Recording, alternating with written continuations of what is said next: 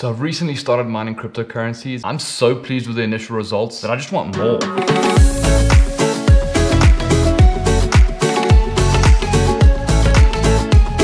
So firstly, this is not a cryptocurrency tutorial or a mining tutorial. And this is definitely not a cryptocurrency channel. But I just wanted to share a bit of my experience with cryptocurrency mining over the last few days. For background, I am in South Africa, and we do tend to fall into a bit of a trap where we love to complain about things, high electricity prices, high prices of computer equipment. So it never really seemed like cryptocurrency mining was a viable thing over here, or not at least attainable to the average person. I started mining on a little gaming laptop, and I left it running for the better part of like 16, 17 days.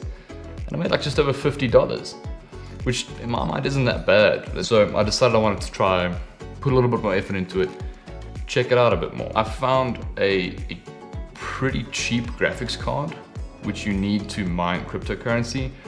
And I borrowed an old computer from my mom's house. And I'm gonna see if I can actually do a little bit more mining with that alongside the laptop that I'm currently using. I'd like to free the laptop up so that I can actually use it for other stuff. But mostly I just want to have some fun with it and learn and see what happens.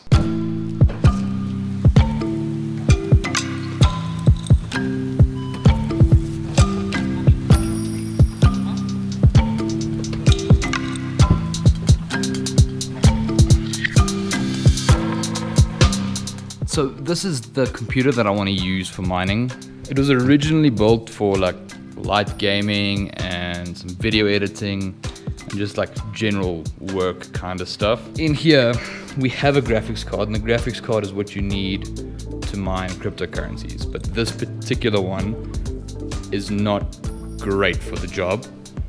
So I picked up a slightly older graphics card than what is currently used for cryptocurrency mining, but it should do the job pretty well. It seems to be in good condition. I got it for a really good price, and you know what, if it doesn't work, it doesn't work. For starters though, this thing is really dusty, so I'm gonna spend some time cleaning it out, and then let's see what it can do.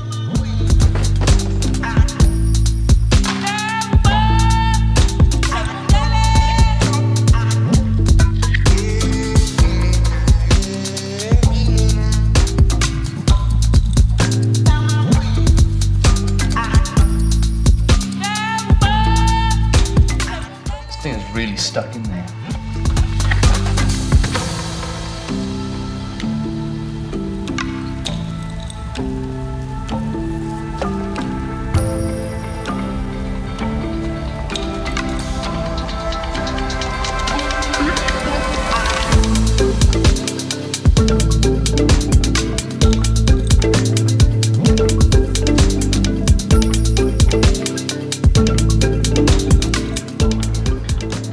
We're ready.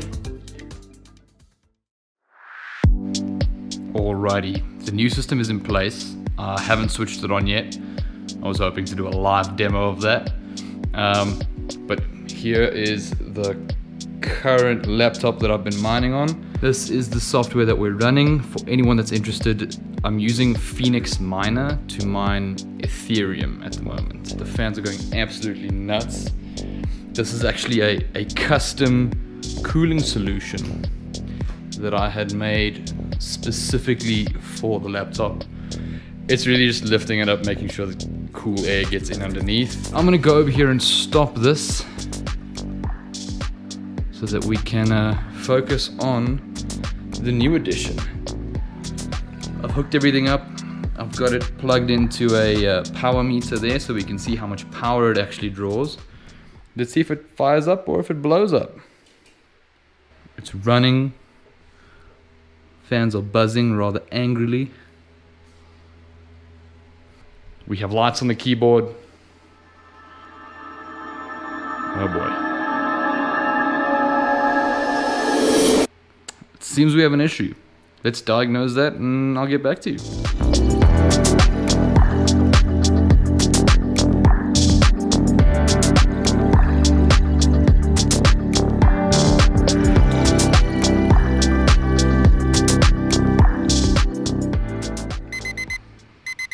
And we're back.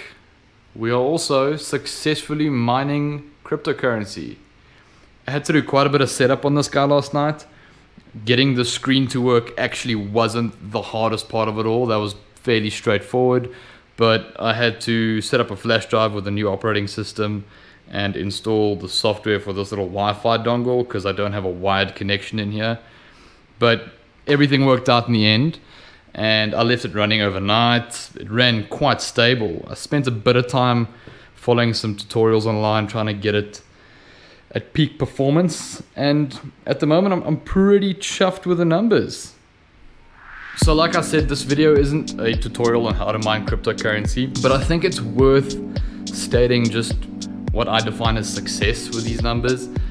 I'm quite happy with what we're getting. At the moment, I'm probably making around $34, $35 a month, which isn't bad considering I paid like $100 for that card. So I'm very chuffed. I get to pay the thing off in like 3 months and then maybe put that money back into something else. And all in all, I just really had fun with it, which was the main thing for me.